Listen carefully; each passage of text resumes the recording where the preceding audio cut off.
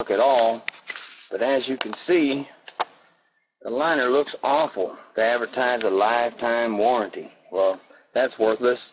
Rhino liner, applicator, and this is some of his handiwork. Let's take a look. Look at the extreme fading, discoloration, peeling. Oh, we got some more peeling over here in the corner. You know, I've been on the phone with I believe they're in California. I've spoken to in their warranty department now over the course of probably 3 to 4 months, trying to get this resolved, because Mr. the guy who did the application on this truck didn't do a good job of masking off the truck, and I don't know if it'll pick up in this camera or not, but you can see I have a line all the way across my hood, about 6 inches, where it's faded. And if you look at the roof of the truck, it's faded as well. Overspray from the application was all over the roof and the glass and the front of my hood, and I was able to get it off the glass, but I can't seem to get it off the hood. And at the dealership and has made 4 or 5 appointments to come see me. However, he fails to show up. Empty promises time after time. You can see the scratches here where he trimmed it.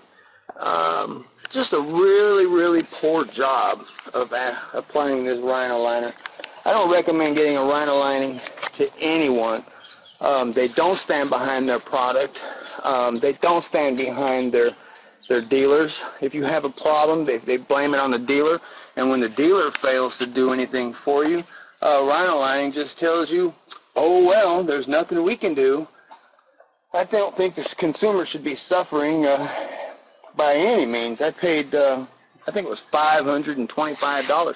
You can also see several places where it's peeling up along the underneath side of the bed, all the way around. All the way around. Piss poor taping job. And I don't think it's going to show up, ladies and gentlemen, but if you look on all the way around the trim, there's red spots all over from where he really did a poor masking job. I was able to get most of it off of the glass here, but the rest of it really was terrible. Let me see if I can get up here. And look how faded the roof is compared to the side. And it's, you know, most people say, well, it's the roof, you know, it's exposed. But you might be able to see the difference in color in the hood. There's a, right at the windshield washers, there's a change in color where his tape line was run across. I told Rhino Linings that I was going to post this video up on YouTube, and their response was they really didn't care.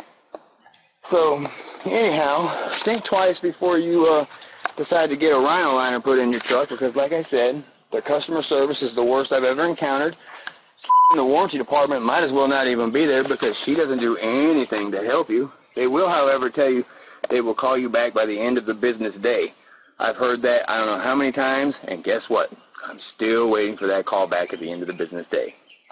With that being said, ladies and gentlemen, I'm going to leave you with one last look at this nice and crappy looking Rhino liner that has really, really, in my opinion, ruined the value of my truck. It looks horrible. There won't be any more trophies won with this vehicle, I promise you.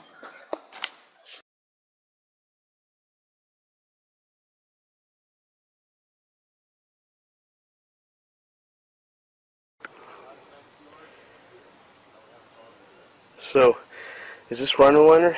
Is this the quality of the work, the material? Is this what I paid all this money for? You've got to be kidding me. Wow, what great stuff. Can't wait to do a Rhino liner on the rest of my projects and all my customers' vehicles. This is a joke. It's unacceptable. This is absolutely ridiculous. I'm so glad I wasted so much time and money. Alright, so you can see there's 2 layers because the dealer didn't bother to clean anything of the mistakes he did before. And when I pull this, I've already cut it up top at the firewall so that maybe I can salvage something of my money, since Rhino liner couldn't give 2 about helping me.